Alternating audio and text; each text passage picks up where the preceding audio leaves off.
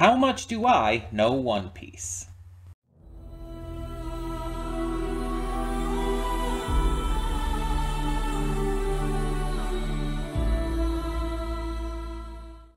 Hey everyone, welcome to Prince of the Gay. I'm your host Connie, and today we are doing a 120 question One Piece mega quiz. This is our YouTube reaction of the week, and this isn't a donation reward from anyone. This is something I'm deciding to do because I just kind of came across it while scrolling YouTube, and it's like, that would be fun to do for the channel. So here we are. So yeah.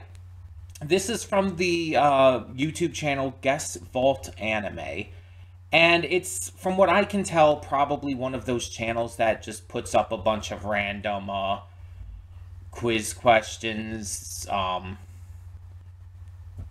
probably using an AI-generated voice and everything to mass-produce them faster and whatnot. It's one of those kind of things. I've seen channels like this pop up on my recommended plenty of times, and some of them I've checked out. Oh, something's in my eye. Some of them I haven't.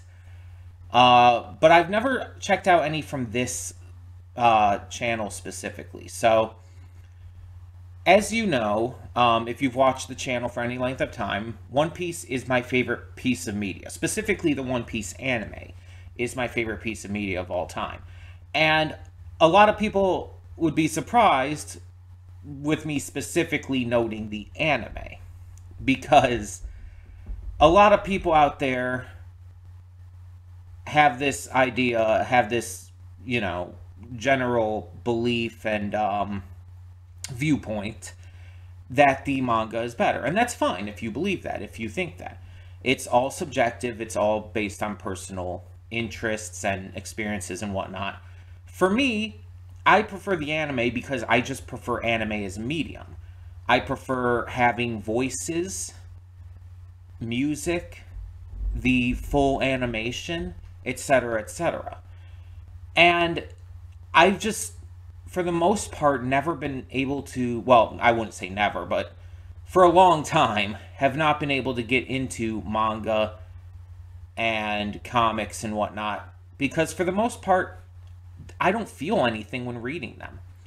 I don't feel like any emotion, whether it's excitement, happiness, anger, sorrow, anything. Moments, for example, with One Piece that make me cry when I watch the anime do not make me cry while reading the manga. I don't feel anything for it while reading the manga. And I can't fully explain this. I can't explain why. I can't explain, like, what the reason for my mind doing this is. I've theorized that it might be something to do with my autism, but I don't know for sure. All I know is that, for the most part, reading manga or comics does nothing for me. And I say for the most part because there are some really rare exceptions, like the Legend of Korra comics I actually really get into, and I don't know exactly why those ones, for me, stand out and work so well. But yeah, it's like, for the most part, they just don't do it for me. And so, I prefer the anime. And honestly, there's other reasons I prefer the anime for One Piece as well, such as the pacing, and that's gonna, like, confuse a shit ton of people, because people don't like the pacing of the One Piece anime. I think it actually betters the story. And yeah, I know what I'm talking about with the pacing, by the way, because some people's like, oh, people don't know what they actually mean with pacing. When they say that they're okay with the pacing, they don't understand what the pacing means. No, I understand. I understand we're also referring to, you know, all the recaps and stretching things out and everything, but I think that actually makes it better. I know that might be incomprehensible to you, and that's fine, because again, it's all subjective. But I think for a story like this, with what it's focused on and what genre and style it is, with the kind of like long-lasting journey that this series really like highlights, I feel it needs to be stretched out. It needs to be longer. And honestly, there are some parts like in the manga that I feel are rushed through. If I'm being honest here, I think that Oda should have dedicated more time to them. Oda's not a perfect person. He's not a perfect writer. Not everything he does is going to be perfect just because it's the manga. Just because it's the original source. I'll give you one example before we get this going. There is a part in Wano, and I'm not going to give too much away. It's not a huge spoiler for Wano anyway, but there's a part in Wano where Luffy and a sumo wrestler are facing off. There's a character also there named Okiku. If you know exactly what scene I'm talking about. In the manga, I think it's like a single page. It's a single page with a bunch of panels showcasing that scene. In the anime, it's like 1 to 2 minutes or so in length. And it's like going back and showing like these dramatic back and forth expressions and poses and these dramatic shots and everything. I think that improves the scene greatly. Oda rushed through that and it had no like real impact because of it. It felt like a throwaway. And in the anime, it actually feels like it has weight. It actually feels like something exciting and fun and entertaining to watch. It actually feels like, you know, it matters. And it doesn't. The thing is, it doesn't actually matter in terms of the story. But it feels like it does. Because more effort is put into it. That's my view on it. And the anime's not perfect. There's some gripes I have with the anime. And I've talked about this in the past with various reactions and stuff. But still. Just overall, I think that the anime is better for reasons like this and many others. So, like I said though, it's all subjective. If you prefer the manga like most people, that's perfectly fine. If you think that they're pretty even or whatnot, that's fine. Whatever your opinion, you're entitled to it. But I will say that this quiz will have spoilers to One Piece. I don't know how deep these spoilers are going to go, but if you're not caught up, or at least probably mostly caught up, I don't know exactly how far this goes into the series. I would say watch with just caution. I don't know how big spoilers are going to be. I don't know. Again, there's a lot of details I don't know with this quiz because I haven't seen it yet. So just be cautious if you're going to continue on. That's all I would say. But we're going to get into this. We're going to see what this is. I'm redirecting it like I do everything just to be safe. Even though this probably won't give me much in the way of copyright issues. I just want to play it safe. That's why I redirect everything. It's, you know, just in case. So let us get this going and see how many I get right. Cutting in here real quick to remind you of all the awesome content we have on the channel. Between Monday and Friday, we have a plethora of awesome series reactions with 2 on Wednesday. We also have movie reactions every Saturday and Sunday. I do pre-record them during the week, but I upload them on the weekend. And don't forget all the gaming content we have both on this channel and the Secondary Princess of Gaming channel. We have Horizon Forbidden West every other day and Baldur's Gate 3 every single day on this channel, while we also have Nier Automata every Saturday on the other.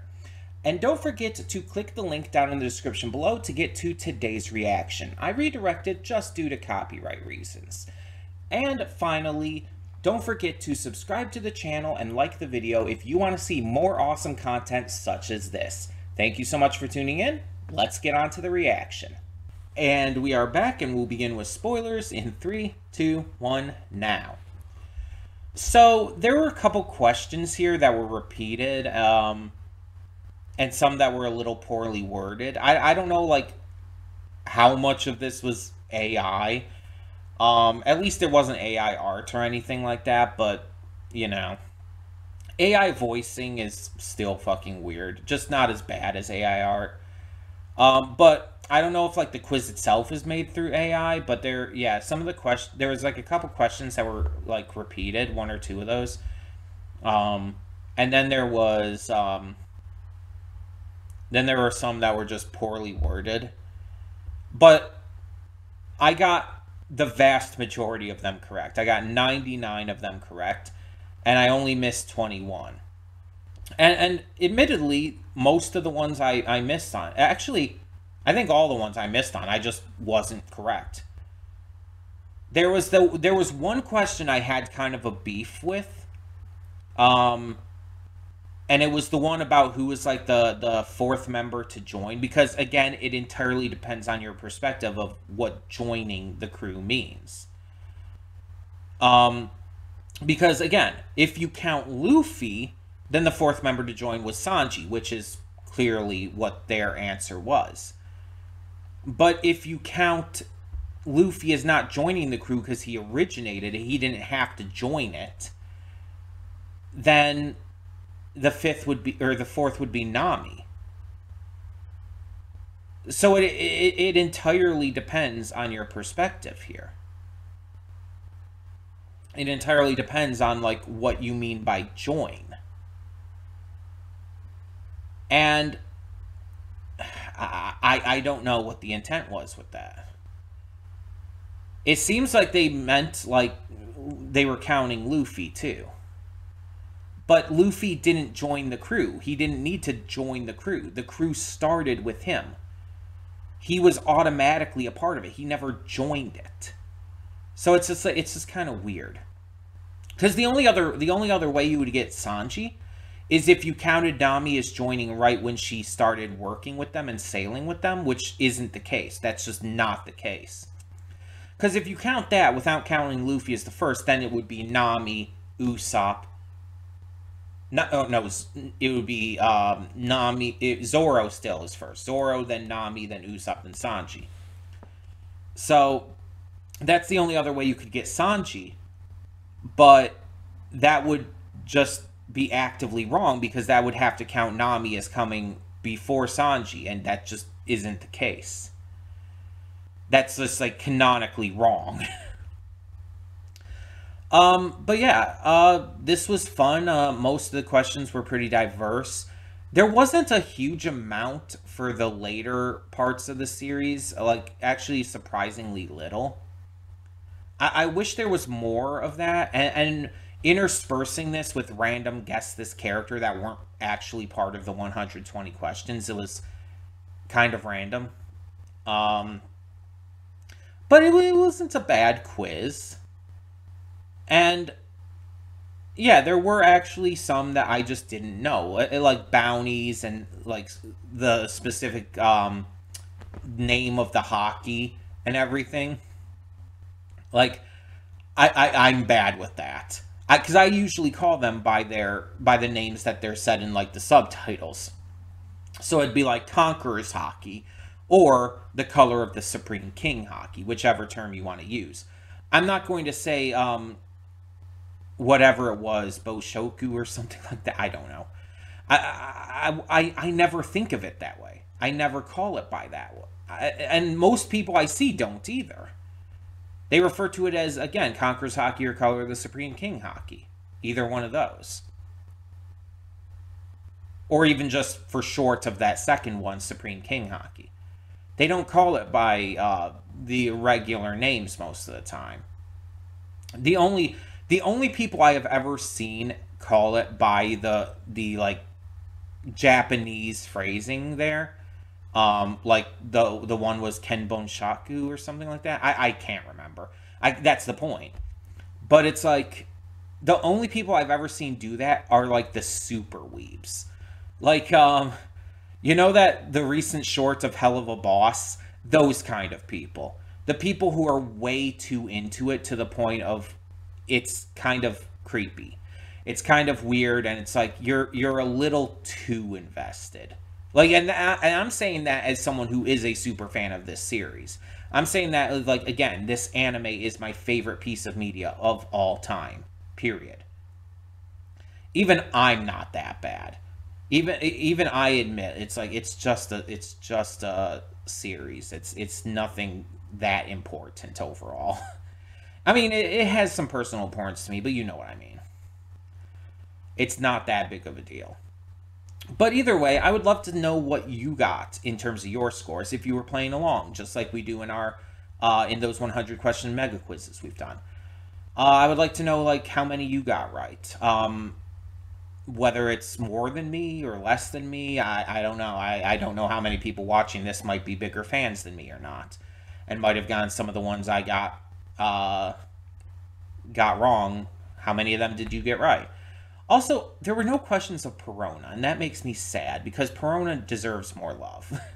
You could have definitely like asked about like her negative hollows and whatnot. Like ask what her ghosts are called, negative hollows, or who's the only person who has been shown to not be affected by her negative hollows, Usopp. It's like, come on, you could have done questions with her, but it's not that big a deal. Either way, let me know in the comments below again how much you got, and did you enjoy watching this, and is there any big question that stumped you? Let me know that as well. For now, though, thank you so much for tuning in. I'm Connie, and I'm signing off. See y'all next time.